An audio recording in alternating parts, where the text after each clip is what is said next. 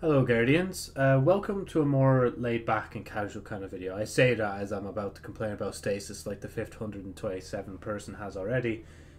Sorry, I should be poking jabs at other people, but like, it's true though, we're all complaining about Stasis, even though I'm going to hop on the bandwagon just for a tiny bit. One thing I will say immediately is I don't mind Stasis in PvE. When it comes to Gambit, it's kind of like 50-50. Like, when I use Stasis in Gambit, it's usually because I'm using on the enemies and I'm not using on, like, an invader. But, you know, if, like, the invading team's getting a bit cocky, you know, just to put a bit of salt in their wounds, you know, just pop, freeze, explosion. But anyway, PvP obviously is where it shouldn't be. So the last time... I can't remember what video it was, but I made a video. Oh yeah, it was about sunsetting, right? And then later, I think it was like a week or two later, Bungie then announced that they'd be unsunsetting, like, or not doing sunsetting anymore. And it's just like, wait a minute. What if I make a video on Stasis? Does that mean that all the Stasis stuff will start to happen sooner than later? Or maybe my, like, timing's just so good, like, with this sort of stuff. So Stasis and PvP. I think the recent theory I've heard of people saying that they should just disable it for the time being in PvP is not even that bad of a theory if you think about it. Like, you're still keeping Stasis in the game. You're keeping it in PvE. And, like, we're not talking about, like, rewriting it in the lore where, like, it can never be introduced to Crucible. I mean, like, just disabling it for the time being until they get to grasps of, like, how they can reintroduce it. Or maybe, like, they can reintroduce it in some other way. But as of right now, obviously, like, people would just like it removed, full stop. The only problem with this, though, is that I could see people then complain that, oh, the other Stasis weaponry should probably be banned as well, which, I don't know, maybe you should keep them, because honestly, I've been using Cryo Class 77, I think it's called. I've been using the sidearm a lot in Crucible, and like, I've obviously not been, like, freezing people to death. There's one time where I instinctively just did it, because I usually do it a lot in PvE. And I was like, oh yeah, let's not do that. So, like, I wouldn't worry about it too much in PvE, especially because, like, you know, you need to actually be good with the weapon to get kills with it, to get the freeze charge and to actually freeze someone. And even if you freeze someone, you're going to have to reload anyway. Because most of the time when I use the sidearm, it's literally when I run out of shotgun ammo. Or not shotgun, fusion rifle ammo, because I'm trying to get that Crucible ornament for the new fusion rifle. But, yeah, man, like, again, it's a good solution, right?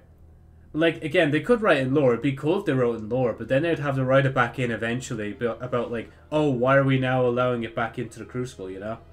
Because, like, like, in a real world situation, you can't, like, balance and tune powers that you don't actually fully understand, you know what I'm saying?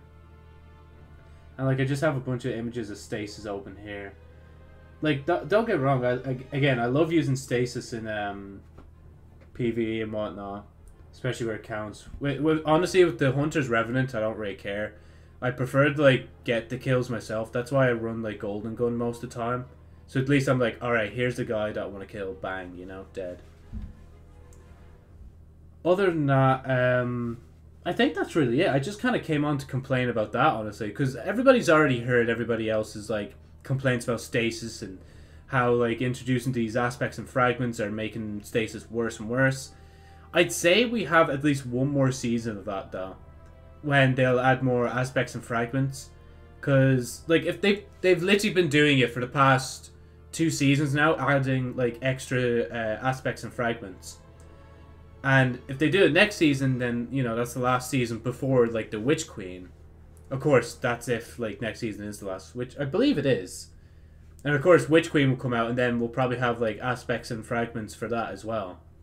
So, yeah, the problem doesn't really disappear there. And I will also bring up, just before I end this video, that, like, sure, Stasis, like, if it was disabled, it'd be cool.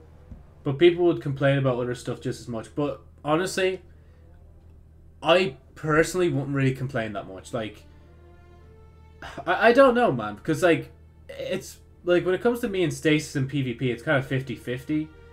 But there have been times where it really annoys me. It's like, I could have gotten out of this situation, but that guy, like, froze me at the last second, and my little pinky toe is sticking out from the corner of the wall, you know?